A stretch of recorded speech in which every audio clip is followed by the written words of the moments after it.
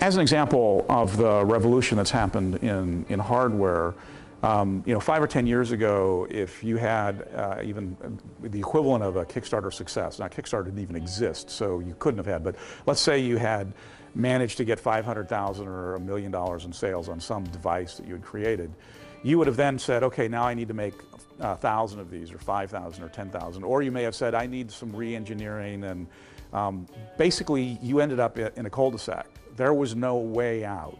There was no way to do what it is that you needed to do. That has changed, and it's just changed in the last 4 or 5 years. And as an example, I'm sitting in a conference room at a Flextronics facility, an innovation center. And what Flex has done, Flex is the second largest contract manufacturer on the planet.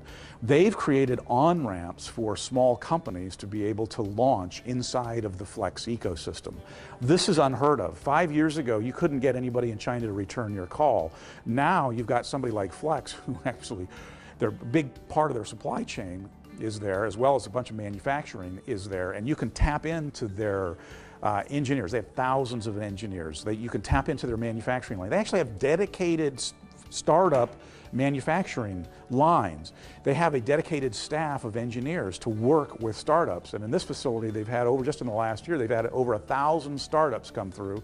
There's a startup downstairs that's already doing $30 million in sales. Again, 5 years ago, this wasn't possible. So again, we're now working inside of an ecosystem that has solved most of the pain points for helping somebody go, as Flex likes to call it, from sketch to scale. We've never lived in an era where you could tap into one of the largest corporations in the space and will help you go from a sketch idea all the way, not just to scale as far as making it, but actually into the market, into reverse logistics, into solving problems that your customers are having.